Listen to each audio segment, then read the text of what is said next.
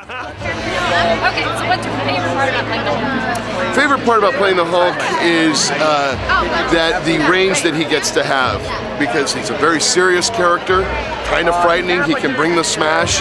There's also a lot of he wants to have peace, so there's a lot of that quiet strength that you get to play with, and then through it all you get to be funny. There's a lot of humor to be found in being a big green monster.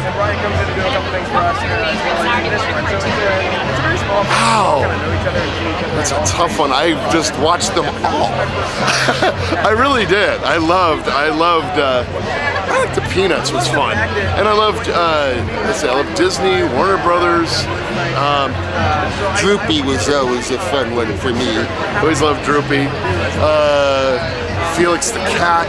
Yeah, I pretty much was into everything. Then I was into the superhero comics too, so this has been really kind of an honor to be able to do this.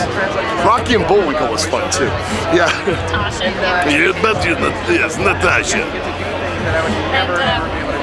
So did you watch the old Hulk TV show? I sure did. I watched the old Hulk TV show. That was, I think, Ted Cassidy, I think, did that voice, and Lurch, in that wonderful low voice, which I definitely tried to incorporate.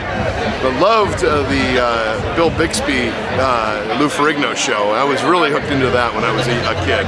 My dad and I used to watch that all the time. And so, what's your favorite TV show now? Whoa. Besides even Hulk and the Avenger? Yeah, no.